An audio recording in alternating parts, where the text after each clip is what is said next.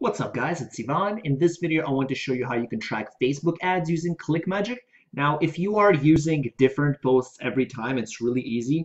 All you do is on every different post you would put a different tracking link. So as you saw in our video on sub IDs, what we can do is for every different ad we can just add a little sub ID and say something maybe like ad 1.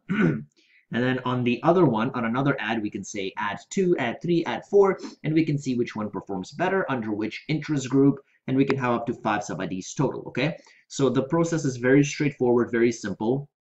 If you are using a different create ad for every different ad. Now, it gets a little bit more complicated than that if we're using existing post. And the reason for that is there is no website URL slot if you're using existing post. So over here, for example, I'm using existing post, remember, as you saw in the previous video, so we can get that social proof added up.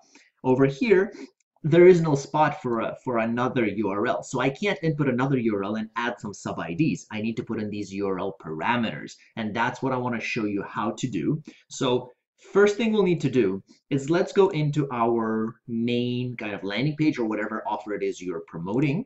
And we need to write at the bottom, so your URL may have been like this or may have had a slash. After the slash, we need to add these additional query strings. And we're going to say S1 dash S2, and you can add as many as you want, up to 5 of them.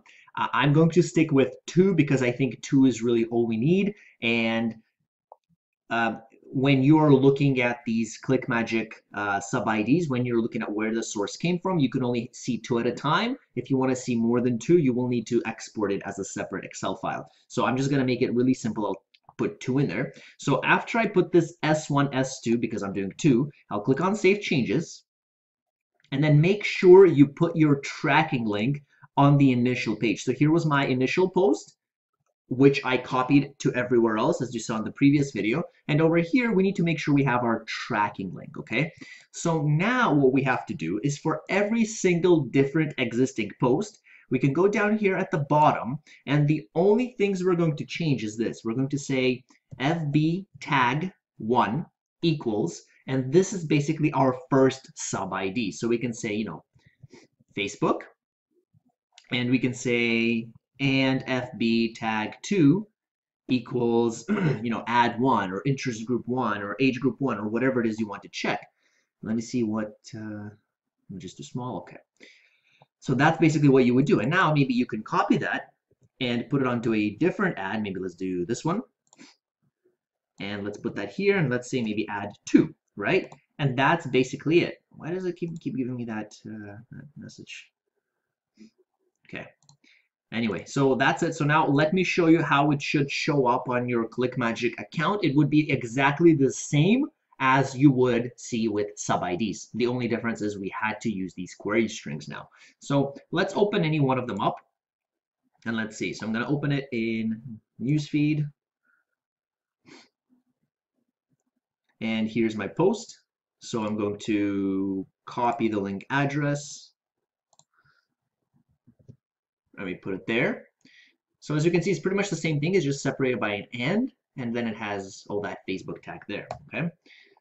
So I'm going to put that in here, and now it says page hash equals Facebook ad. That's what you want to see. That's right, okay? That's good.